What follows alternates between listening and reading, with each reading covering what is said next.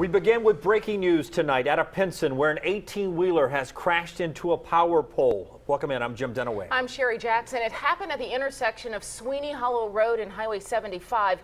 That's where we find CBS 42 News reporter Stefan Dingle. He's live there at the scene with the very latest. Stefan?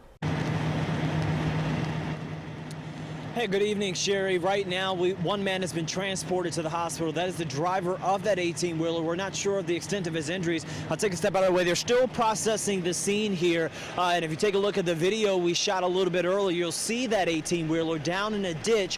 What police tell us is that this 18-wheeler did not have its cab on the back of it. It was just the actual truck, and it actually crashed into two other vehicles, one of which is still sitting here at the scene. And then after that, it went into the power line pole and snapped it in half. That caused the power lines to fall onto the truck while they were still live, trapping that driver for several moments before Centerpoint Fire came out to extricate the driver before sending him off to the hospital. Again, we don't know the extent of his injuries right now, but what we can tell you is that he has caused the businesses' power around this area to go out. We're not sure how much longer they will be out here. Right now, the traffic is shut down here on Highway 75 going northbound.